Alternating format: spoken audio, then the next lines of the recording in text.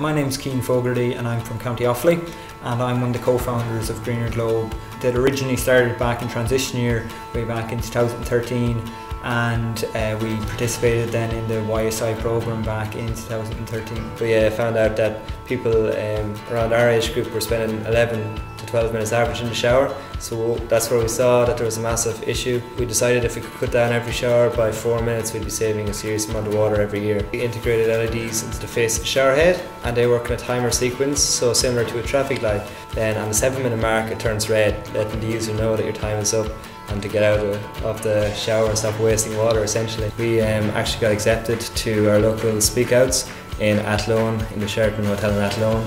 And we really enjoyed the day there, and we practiced our pitch, and we spent hours and hours making different props and shower heads and globes and all kinds of stuff. After that we actually applied to the Young Social Innovators Den. We ended up actually winning €1,000 on the day, which was a massive help to us then to kick on. I think it started as an idea in the back of the classroom and got really far down the line. And the Sage World Cup over the summer, which Jack mentioned, was a massive boost. We got to go all the way to Moscow to compete. So we were against the USA and China. We were up on the stage, I suppose, and when they announced that we had won, it was just a euphoric feeling.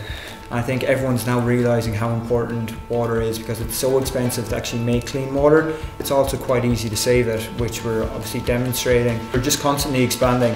It's grown from an idea in the back of the classroom to a fully functioning business, and we're constantly selling different avenues, mostly online. We're talking to some of the bigger retailers. If it's something that you're passionate about and you see a real future in, don't give it up just because the year is over, just because YSI is over. We had so many people who were just out there helping out, like everyone, all the fabulous people in YSI, just there to be able to offer that helping hand. From being really thrown into the deep end in transition year way back when, and doing so, just standing up in front of people, public speaking, learning how to network, learning how to just talk to someone and how to communicate, it's invaluable. We've just gained so much out of it. I mean, if you were to take out my CV now, the first 15 line items are exactly from Greener Globe, and if we'd never carried on past YSI, that would have never been possible. I mean, it's gotten me into job interviews. It's the first thing I talk about when someone asks me, well, what have you done with yourselves?